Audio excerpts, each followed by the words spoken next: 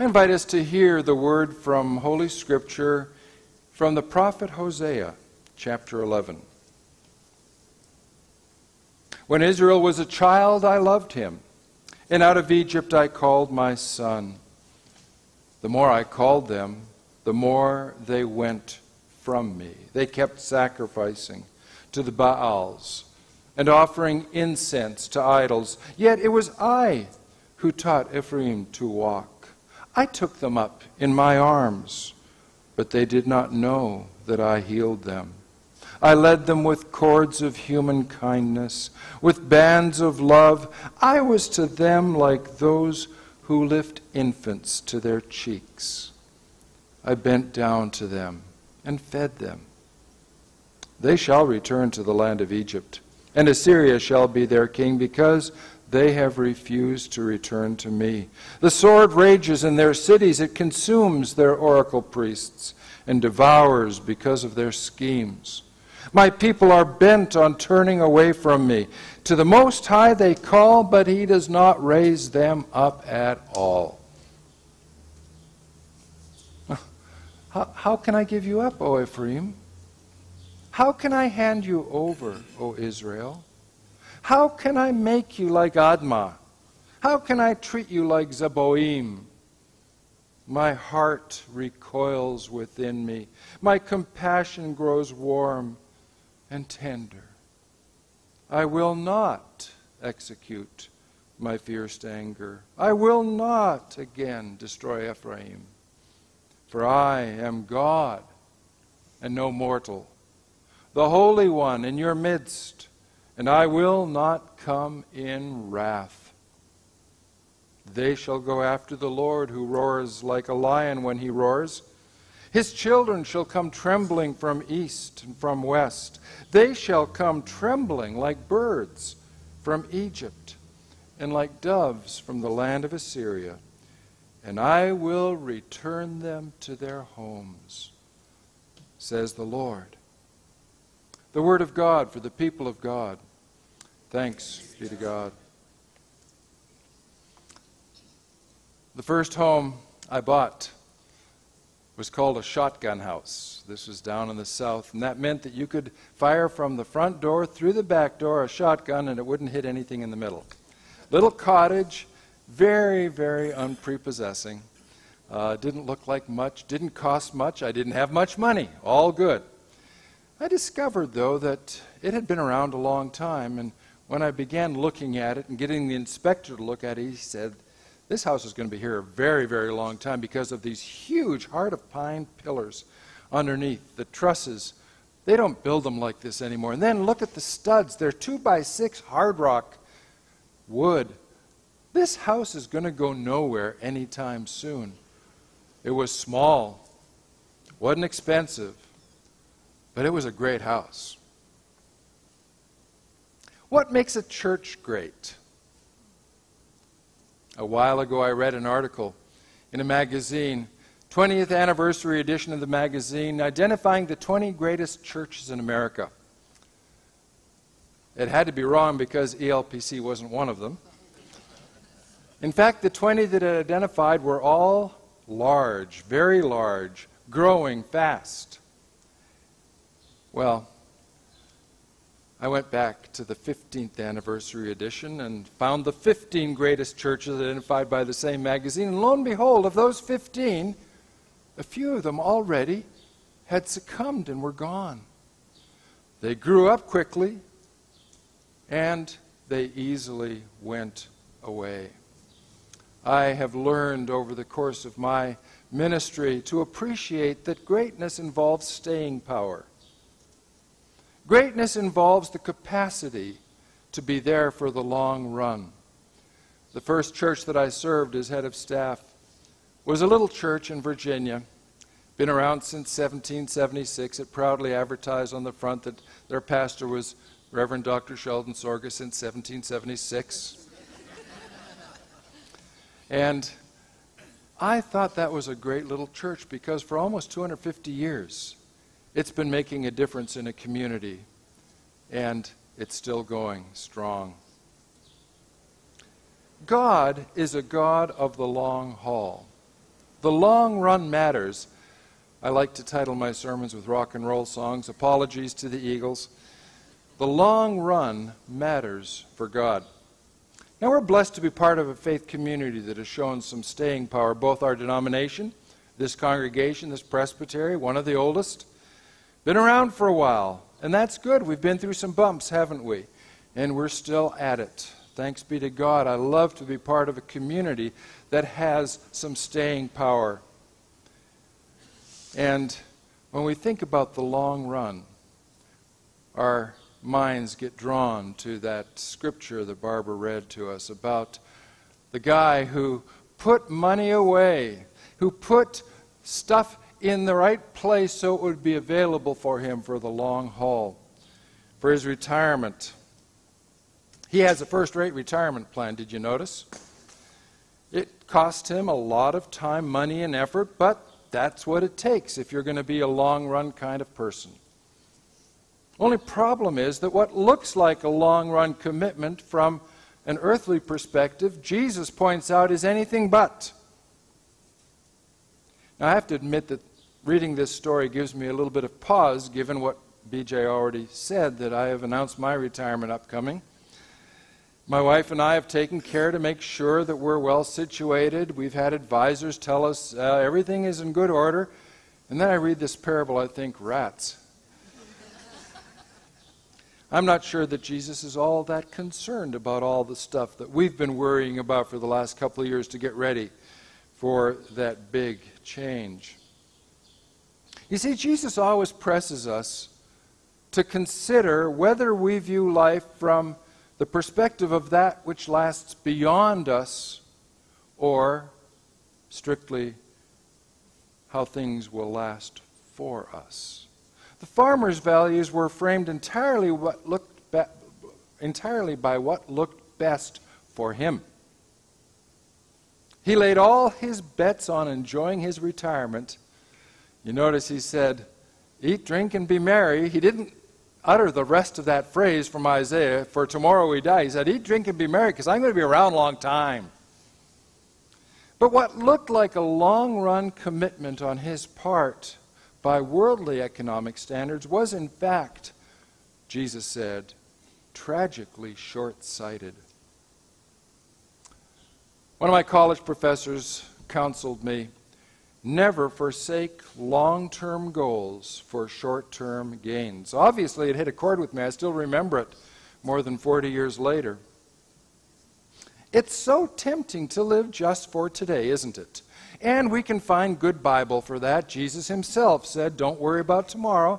Tomorrow has enough trouble of its own. Just go ahead and enjoy today." We love that verse, don't we? And yet, that's not the only counsel he gives. Like the farmer in today's story, we may think that we are very future-looking and prudent. Yet, if that future vision is only focused upon advancing our own interests or preserving what we have, then we are short-sighted. What is true for us personally is true for us also as a church. If our interest as a church is self-preservation, rather than glorifying God and living for the sake of others, we are off track. Churches don't exist to preserve themselves. Churches exist to give themselves away to the glory of God. Now, Jesus offers this parable in the context of a squabble over money. Two brothers are arguing over their inheritance, and one of them calls on Jesus to be their arbitrator. But rather than adjudicate their complaint, Jesus chastises them over arguing about things that don't matter in the long run. Who gets what in the long run is very insignificant. Why be concerned about how things are going to be distributed at the price of your relationship with your brother, who is your greatest asset for the rest of your life? You lose what matters most for your well-being when all you're worried about is your own well-being. There's irony in that, but also great truth. We can be conservative and prudent with money and possessions, and yet be utterly reckless with that which we need far more. Now, Jesus notes that the farmer had an abundant harvest. To his listeners, that would be a sign of God's sure blessing. God had been good to this guy. But rather than share his bounty, he hoards it to himself. He considers himself a self-made man. He does not acknowledge God at all in this story, either as the source of his wealth or as someone who has some claim on his life. And because he does not see God as his source, he is unable to see that God also will continue to provide for him, regardless of how much he has. The story is all about him. If you read it, and I encourage you to go back, read it in Luke chapter 12, how many times, over and over again, there's me, myself, I, me, myself, I. That's the farmer's orientation. It's all about him. Now, we teach our children, God helps those who help themselves, right? Many people think that's in the Bible, but it's not. It's from Benjamin Franklin and Poor Richard's Almanac. It may be good counsel to infants and to the indolent, but it's bad theology. And in the long run, it's also bad economics. When we withhold from others to assure our own welfare, we are assuring our own demise. Jesus' economics are very different. Jesus says, give, and it shall be given to you. Be generous, and God will take care of you. That's a way better way to live in the long run. We read a portion from the prophecy of Hosea, an Old Testament prophet. Not very well known, but an interesting guy. He was instructed by God in the beginning of the book of Hosea to enact a parable to illustrate God's love for Israel. And he was commanded to go and find a wife from among the prostitutes. So he finds a prostitute named Gomer and marries her. And she keeps wandering and having other liaisons, and he keeps welcoming her back. If that's what God calls prophets to do, no wonder people don't want to be prophets. Anybody want to be a prophet? You got a hard row to hoe. Hosea, of course, had every right to divorce her, but he didn't. Hosea modeled the essence of an unconditional commitment, inalterably committed to Gomer for the long run. In just the same way, God was saying to God's people through Hosea, I am committed to you. We may act faithlessly, yet God remains faithful to us. Our love may falter, but God's love remains strong. We may wander, but God remains steadfast. Surely Hosea must have felt like dumping Gomer, wouldn't you? Yet he didn't. And this is the picture of God that the prophet has been invited to give to God's people. Now, let's be honest, the story of Hosea can be misinterpreted in ways that it should not be interpreted. Is God really like a jealous spouse? Does God condone promiscuity? Does God get angry enough with us to destroy us? Does God threaten to reject us if our fidelity falters? There's lots of ways to misread this story. We got to stay with the main point, and that is no matter how far we wander, how often we wander, God is still there for us. Now, Hosea experiences rejection, but notice, it's not rejection from God. He doesn't respond to his rejection from Gomer with reciprocal rejection. Either does God. When we reject God, God does not reject us. We may project onto God a disposition to reject us when we walk in a way that rejects God, But the story of Hosea declares that that's not how God is. No matter how much we may reject God, no matter how much we may wander, this story tells us that in the long run, God's mercy prevails. God sticks with us. Israel has chosen pathways that surely should lead to its destruction. But the Lord cries out, "How can I give you up, O Israel? My heart recoils within me. My compassion grows warm and tender. I will not execute fierce anger." Now, let's acknowledge that like Israel of old, we also have chosen pathways that lead to destruction. And for a while it may seem indeed like judgment prevails, because it's true that we reap what we sow. That's how it was for Israel when they were taken captive, when they lost their land and homes, when they, due to their disobedience to the Lord, had everything go lost. But that was not God's last word for them. In the long run, God restored them. Alas, the world too often hears from the church a word of judgment rather than of mercy, a word of rejection rather than of acceptance, a word of withdrawal rather than of embrace, a word of rules rather than relationship, a word of denigration, of putting down rather than of affirmation and lifting up. What does the world hear from the church? When I moved to Pittsburgh, when my wife and I moved to Pittsburgh, we found a dentist near my office on the north side.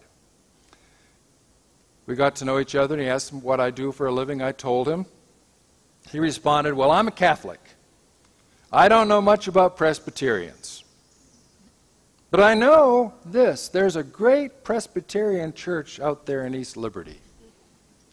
They accept I was expecting him to talk about, the big tower and all that beautiful stuff.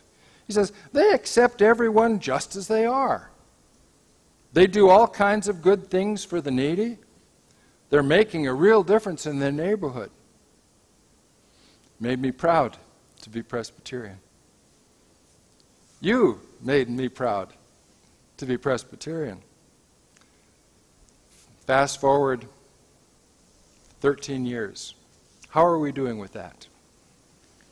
The Lord's work requires constant recommitment. We need to keep investing and reinvesting in those things that matter for the work of God if we're going to run the long run of ministry. This is especially true and comes into sharper focus when a church is between pastors. It's easy when we have a pastor in place to let the pastor kind of drive the ship. But what about between times? Especially at such a time, the church needs all of its members to rise up, to take their responsibility, step up their engagement in ministry, because after all of us are the ministers of the church, not just the pastors. When the new pastor arrives, we need to keep up that heightened involvement. That will make East Liberty Presbyterian Church truly a long-run church. Now, the season between pastors can and should be a time to build, but it's going to take a lot of intentionality. Because statistics tell us that on the average, churches between pastors begin to dwindle. Doesn't have to be like that. The difference is, do we step away and wait for, who's the next pastor going to be? Or do we step up and say, more than ever, we need to be engaged in doing this work? How will it be for ELPC? Amen.